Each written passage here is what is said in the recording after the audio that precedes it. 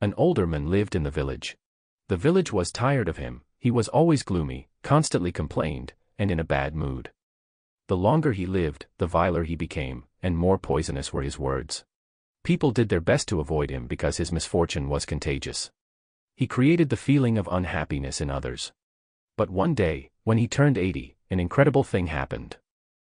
Everyone started hearing the rumor, the old man is happy today. He doesn't complain about anything, smiles, and even his face is freshened up. The village gathered around the man and asked him, "What happened to you?" The old man replied, "Nothing special. I've been chasing happiness for 8 years, and it was useless.